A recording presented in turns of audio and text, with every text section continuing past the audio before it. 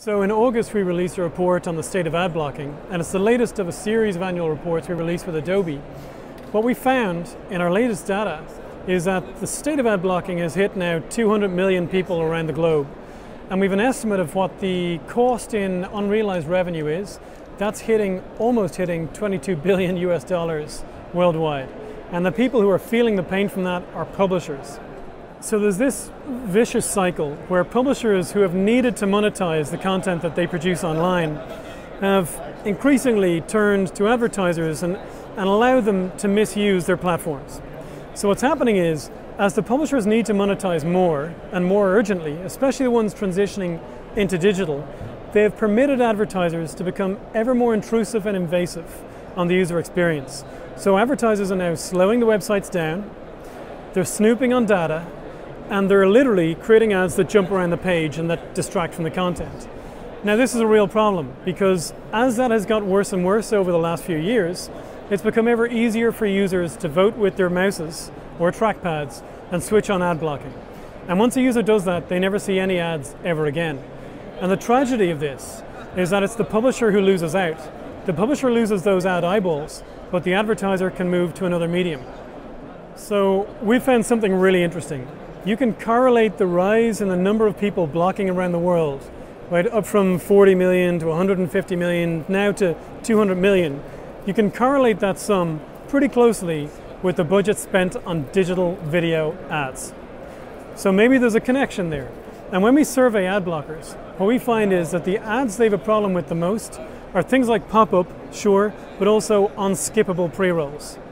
And ads that they're willing to tolerate include display ads, text ads, but also skippable video. So really interesting. What we're seeing is that ad blockers are willing to tolerate video ads if they're skippable, but not if they aren't. And when we have tested this out, and when we've experimented, and we've put back ads using our technology through ad blockers and onto their browsers, we found that the amount that they click is 50 to 100% better because they're seeing no other ads and because the ads that we're serving are unobtrusive and respectful. Very simple ads, but far fewer. They don't snoop on the data and they're not invading your experience. If you think about the first 20 years of the commercial web, let's call that advertising 1.0. It starts on the 1st of January 1995 when for the first time ever you could have any commercial activity on the web, and it probably is ending now. Advertising 1.0, I suspect, is slowly breaking down. And we need to think primarily as publishers. We need to lead in what the state of advertising is going to be in the future. Because up to now, publishers have permitted advertisers to misuse their platforms. And that has intruded on what the publisher is giving to the audience. Now we need to think about ad experiences that are simple and unobtrusive and respectful, that don't distract from the content in the same way, that don't snoop on data, and that don't drain on bandwidth.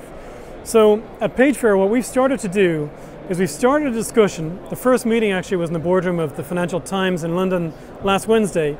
And we had the World Association of News Publishers, that's representing 18,000 news publishers around the world, and Digital Content Next, which represents a lot of US premium publishers in different media. And we had 20 or 25 of the leading global publishers at that initial meeting. What we're looking at is how we can start a discussion where publishers set the agenda and decide what is acceptable for advertisers to show to publishers' audiences.